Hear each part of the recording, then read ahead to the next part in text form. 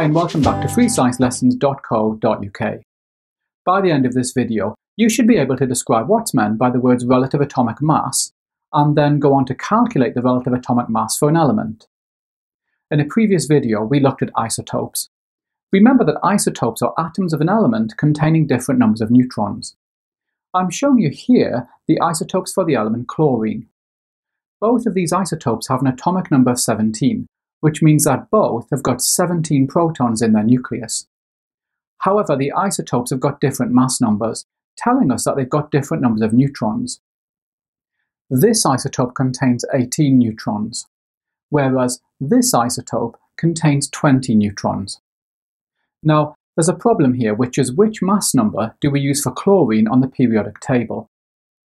Looking on the periodic table, we can see that the mass number for chlorine is actually 35.5. So the question is, how do we get 35.5 from two isotopes with mass numbers of 35 and 37? The answer is that we take an average of the mass numbers for each isotope. Scientists call this the relative atomic mass. However, there is one extra point. The relative atomic mass is weighted for the abundance of each isotope. The word abundance tells us how common each isotope is. Looking at chlorine, the isotope with a mass number of 35 is 3 times more common than the isotope with a mass number of 37. This explains why the relative atomic mass of chlorine is much closer to 35 than to 37. Now, in the exam, you could be asked to calculate the relative atomic mass for an element based on its isotopes. So let's look at how we do this. We use this equation.